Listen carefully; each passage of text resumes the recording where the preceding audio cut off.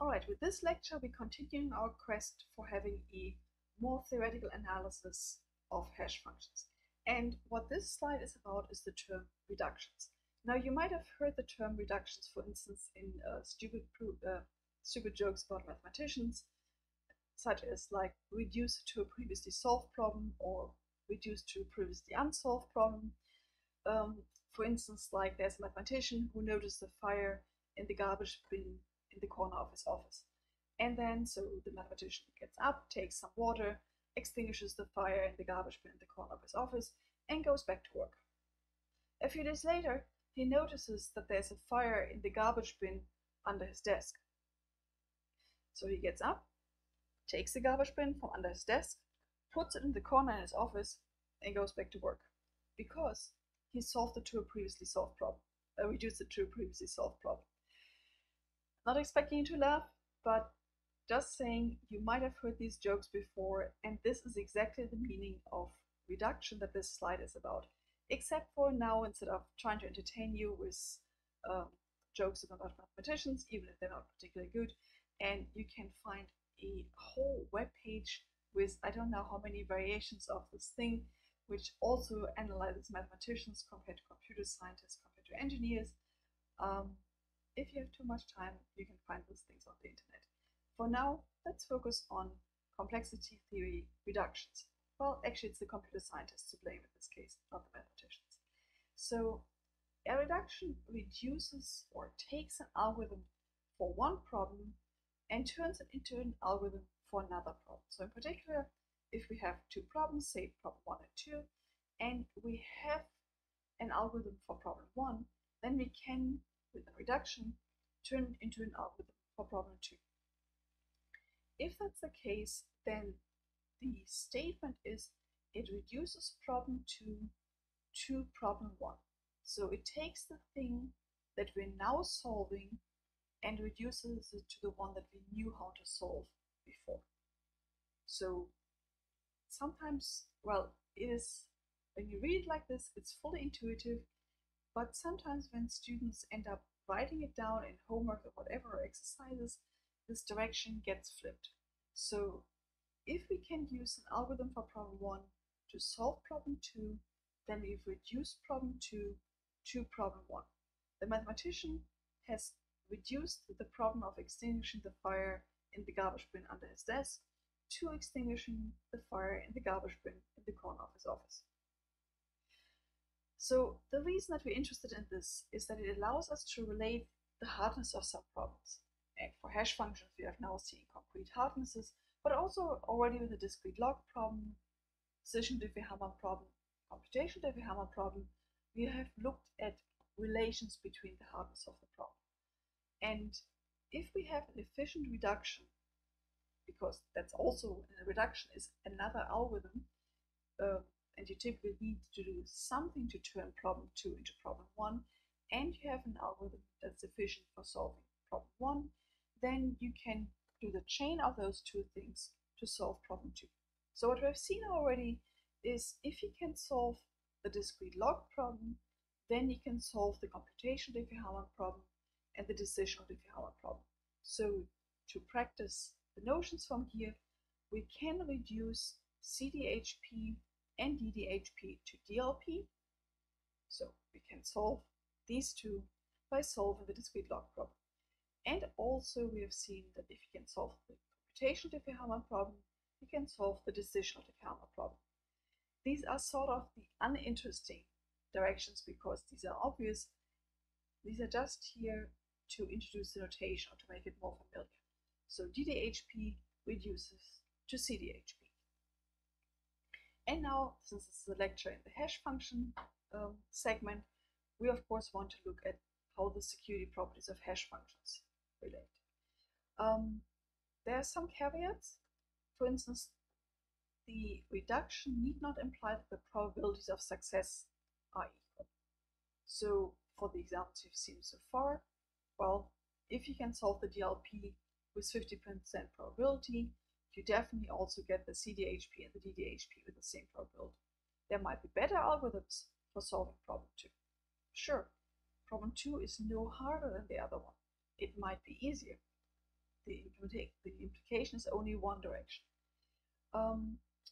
It also might require, not in these cases, but in some other cases which we'll see, that you have to solve problem 1 multiple times. So the reduction might say, okay, well, I now have an efficient algorithm for problem 1, so I invoke it 5 times.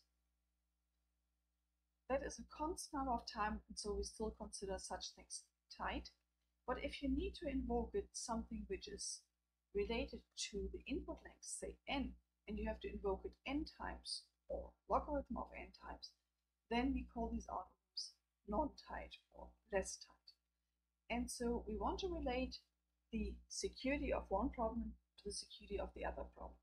And what we like to do in security, well, it's called security proofs of security, provable security, is we relate these problems. We relate the security of some complicated system. You're designing a new protocol which is somewhere deep inside using some math assumption, and you want to relate it to this math assumption, because the math assumption is nice, clean, abstract, and you can study it, or you say, well, people have studied this math assumption, people have studied discrete logs before, and then you want to, and now watch out, you want to reduce the hard assumption, the thing that you assume is not solvable, that mathematicians have studied, to the problem of breaking a crypto system.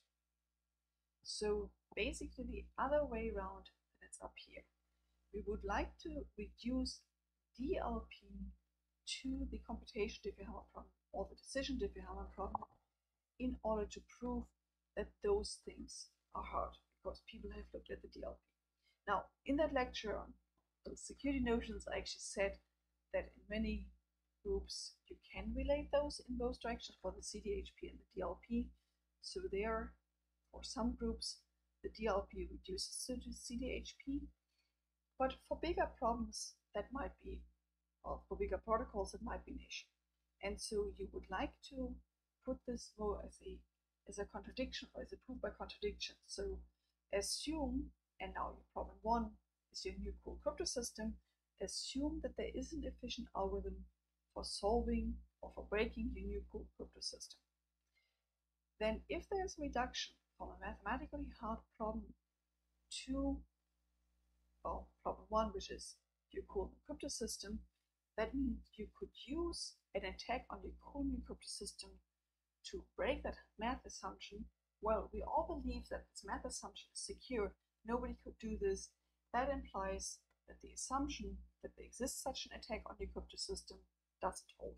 So that means your crypto system is secure. So you need to have the hard math assumption reduces to the crypto system that you're breaking there. Now, it's not an absolute proof. It's just a reduction. It's just relating the securities. So we still don't have a proof that the math problem is actually hard. Well, people have studied it, but they might have missed something. Or maybe it is hard now, but it's not hard with the quantum computer. So provable security does not prove security as an absolute security term, but it relates the security of some new system to the security of a well-studied, hopefully correctly assumed to be a hard problem. Okay, after all of this talking about security proofs or provable reductions, let's jump right in. Now, we have looked at some hash function properties. Particularly, we have seen SPR and CR, and this slide is just repeating the definitions. And again, I'm gonna go one of those proofs in the easy direction, and you can't actually go in the other direction in this case. So we want to show that if a function is collision resistant, then it's also second preimage resistant. Okay, so how do we do this? Well, first of all, this means CR reduces to SPR. So if you would have an efficient algorithm against SPR, it would also get you CR.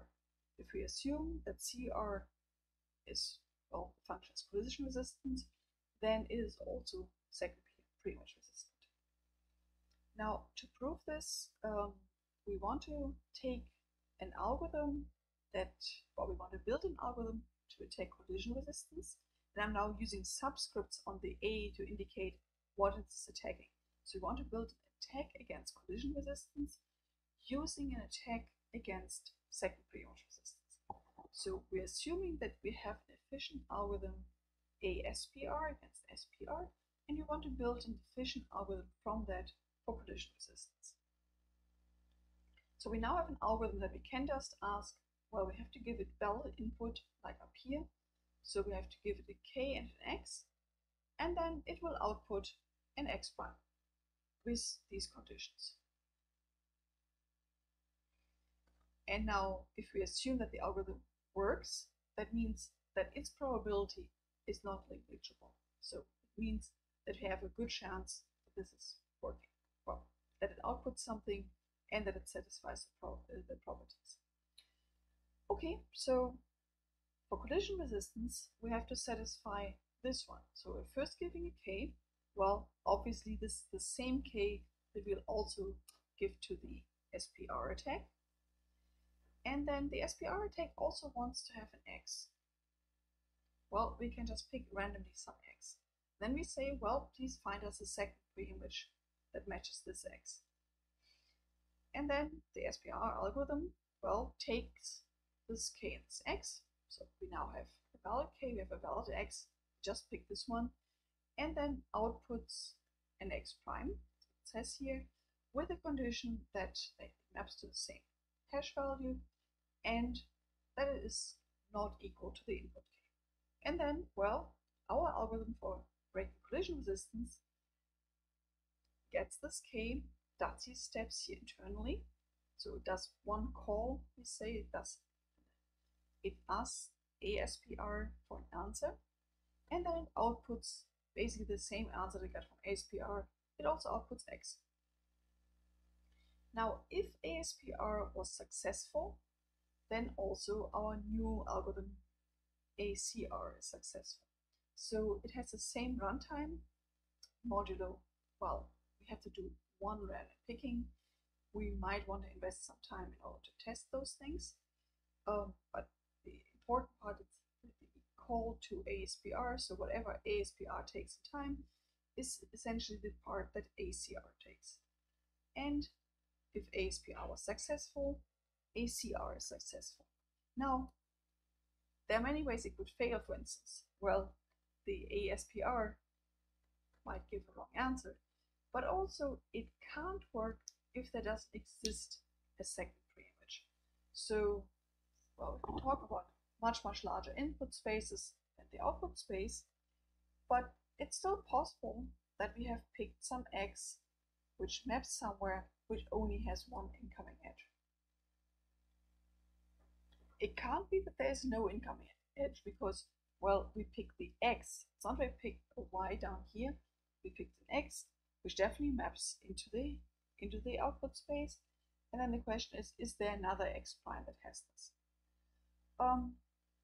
Of course, we can make our algorithm ACR nicer. We can allow it to iterate. We can allow it to sample another time. So if it has picked an X where the SPR goes like, sorry, can't do, then we can up our probability, we can improve our probability by just running ASPR with another input.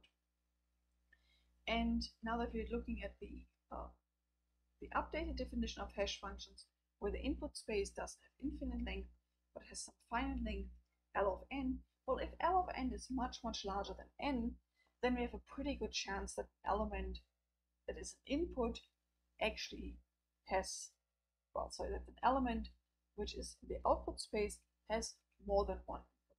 Now the exact numbers depend on the ratio between those, but we have a good chance, else we just iterate a second time or third time. So if a function is collision resistant, if it's collision resistant, so CR reduces to SPR. If we would have an SPR attack, we would also CR attack. So if CR is not breakable, then SPR is also not breakable. So reduces to takes the property which we assume is unbreakable and reduces to another one that we want to relate to it, and then says, well, okay, this one you have a nice reduction between those, so also this new assumption is hard. In this case, well, we know that SPR is O of 2 to the n, CR is only O of 2 to the n over 2, so this reduction is not particularly interesting, but it illustrates how they work in general. And then as a final one, I want to look into more reductions. Not saying I can get it, but for instance, we have these other properties, we have pre and we have SPR, and then the question is, does SPR reduce to pre? So here's an attempt at a proof. We could use our, and remember, assuming we have an attack on this side and we want to build an attack on this one. So assuming we have an efficient algorithm to break pre-merge resistance, then we want to build an algorithm to break second pre-merge resistance. So we come in and these are our inputs. So we're given these. We have to satisfy that anybody who gives us a k and x, then we can run our new algorithm, which is allowed to call a pre, and then we're supposed to output an x prime. Now what does a pre do? A pre looks very similar here, oh, but then the h, we first have to compute a y, and then the a algorithm is getting k comma y. Well, okay, so we just do it the favor, we take this x that we received, we compute the y, so we compute this value here.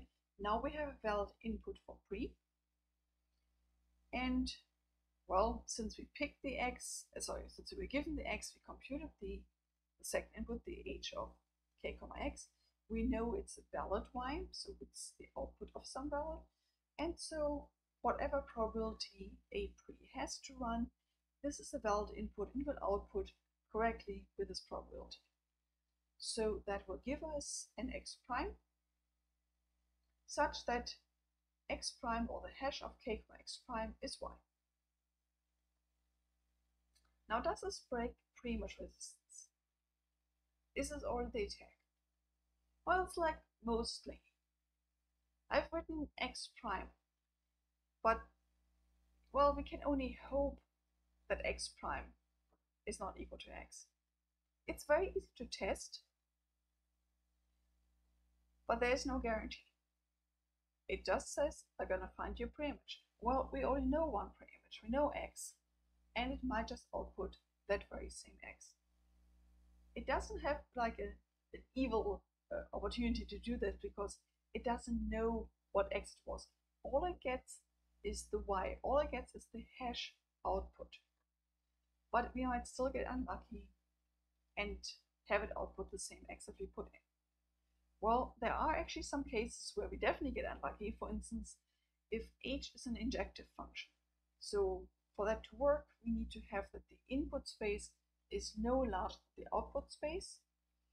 And also typically injective functions would be kind of weak. On the other hand, well, you could have a random computation where it's still hard to find pre-images.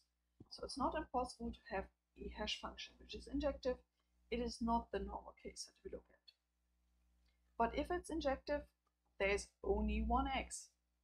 So there's no chance, probability that this algorithm works against second pre-image resistance is 0. So it doesn't inherit the probability of the a pre. Of course, if a pre doesn't even work, then our ASPR that we're building from it also won't work. But a pre can be a perfect 100% correct and 100% working algorithm here, and we still totally fail if h is injective.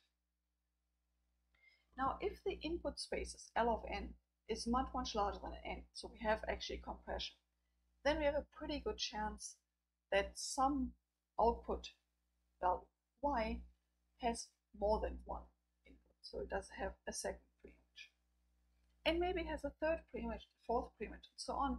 Now, if we have such an x, such that the image of x under k and h has at least two different pre-images, well, then there's a 50-50 chance, or somewhat better if there are more of the pre-images, that the output of a pre will be different from the x that we had. So if the output space is larger, we're having at least a 50% chance, and of course we then can run it again. Depending on how a pre works, it might always output the same, or it might output the other one. But since it doesn't know which one our input was, averaging over all the random choices of x, we would get a 50% or better chance that it works. Now the exact numbers of how successful this is, how often we need to run this, that depends on the ratio of the length of the input over the length of the output. Now there's a second way of bootstrapping for this.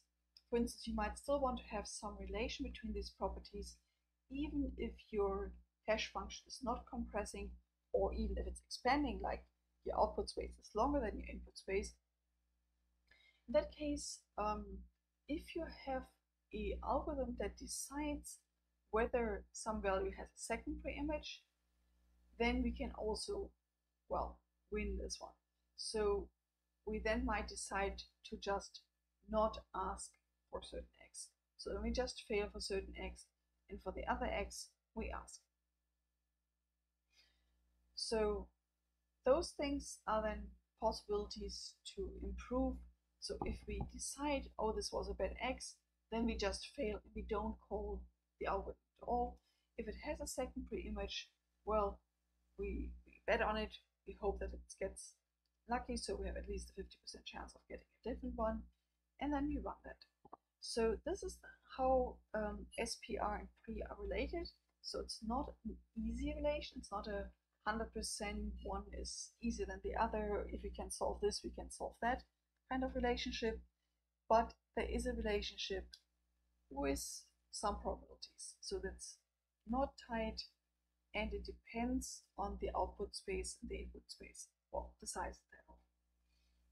That's as far as I go on the theory. We'll have another lecture on hash functions coming up, where I show some form of construction, where also the construction is again having some proofs per reduction.